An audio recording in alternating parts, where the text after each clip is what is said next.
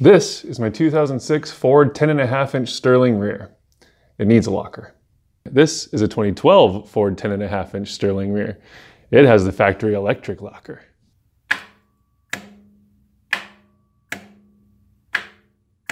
I think you can see where this is going. This locker, this axle. These electric lockers were a factory option on the 2011 and newer Ford Super Duties with the Sterling rear. So this is a single rear wheel only, not the dually. You can obviously identify it by the big green plug that goes into the side of the housing.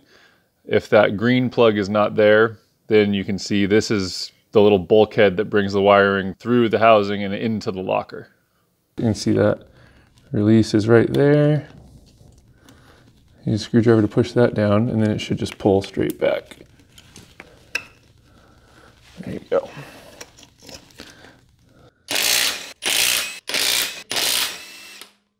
And watch out for that plug there too. You don't want to get that thing pinched. There we go.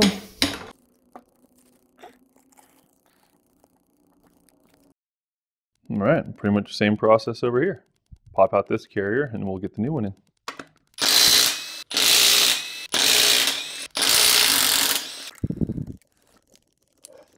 With the old carrier out, you can see we've got a tone ring for the ABS system that is sitting behind the ring gear. That basically works by spinning inside the housing, and that magnetic pickup there, which is your wheel speed sensor, counts the pulses of how many teeth come by it, and the computer uses that to figure out how fast the carrier is spinning and therefore be able to tell if all of a sudden the wheels stop.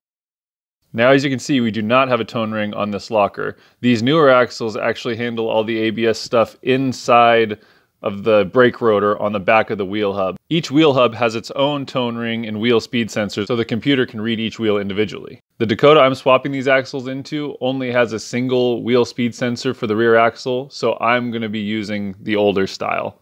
Therefore, I need to get this tone ring onto this locker.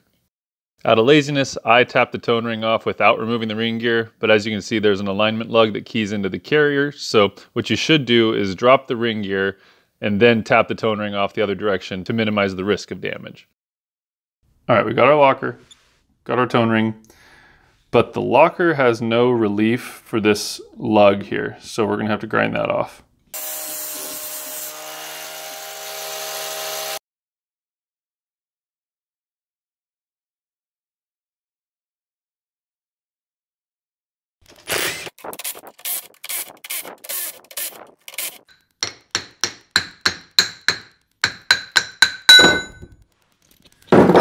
Yahtzee.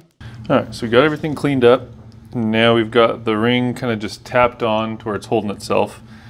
And we'll tighten these bolts down and hopefully that'll suck everything up and press that ring in where it's supposed to be.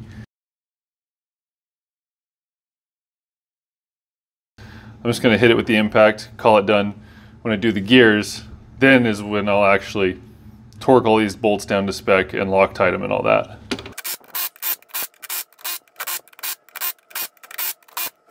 All right, our locker with the tone ring is now in the axle I want it in, and we've got a little issue with that plug. We got to figure out where that thing is going to go.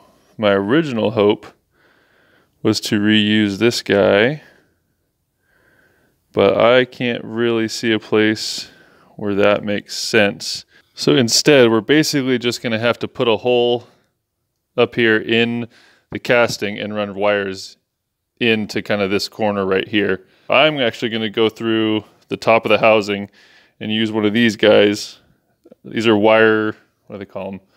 Cable glands is what they call them. It's IP68, so it's waterproof. And this is the PG7 size. First step is to figure out where we want to put our little cable gland. These are technically actually to mount in sheet metal panels, but this is obviously way thicker than a sheet metal panel. So what we're going to do is we're just going to tap it. I believe that's an M12 by 1.5 thread on that one. So I'm going to verify that and then drill and tap for this cable gland. All right, well, it turns out that is a 1/2" 20 thread on that thing. That's mighty friendly of them.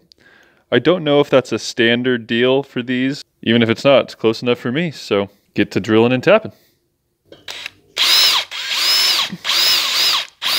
And for those of you following along at home, I put that hole at 1 5/8 inches back and 1 inch down from that piece of the casting right there, from that line.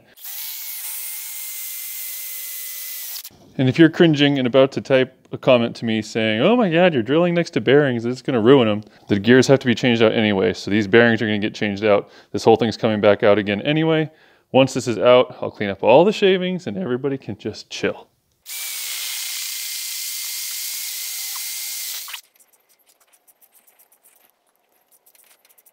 All right, that feels a little loose in those threads. It's probably an M12 by 1.25 if I had to guess now that I'm looking at it, but I don't have that tap, and the half 20 worked fine, so good enough for me. All right, with that cable gland installed, now we want to run our wires through that and then hook them up to the wiring on the locker. Leave enough slack. You don't want those wires getting tugged on when this locker actuates back and forth. Now to connect my new wires to the existing wires, I'm going to be using these solder seal connectors. I've never used them before, but basically it's heat shrink tubing.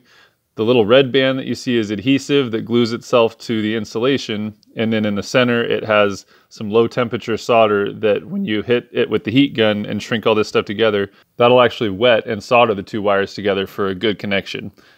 In theory, I've never used these things before, so if something ends up going terribly wrong, I'll let you guys know.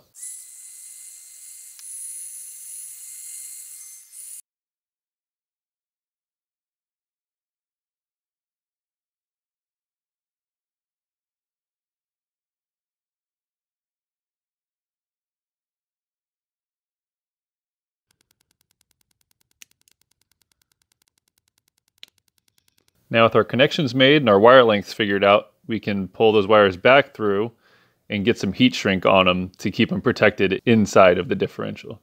I'm choosing to use these male spade terminals for my connection on the outside of the differential, mainly because they actually fit through that cable gland. That means that if I ever have to remove the locker, these will just fit back through the cable gland and I can pull the locker out like normal.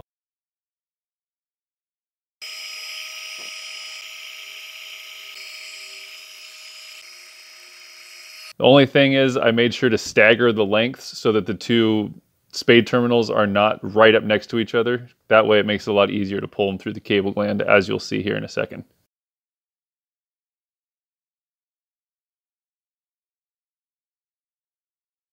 All right, there you have it. Let's give her a test. Oh yeah. That's a locker. Just to prove a point, let's switch those and make sure that there's nothing polarized about this thing. Now the switch is on the purple wire. Still hooked up to our battery, same polarity there. And it's go time. That is not polarized. As long as it's got 12 volts going through it, it's actuating. This carrier bolts into all of the Sterlings, all the way back to 1985. So even if you got one of the older axles, this will work for you. Thanks for watching, guys. See you next time.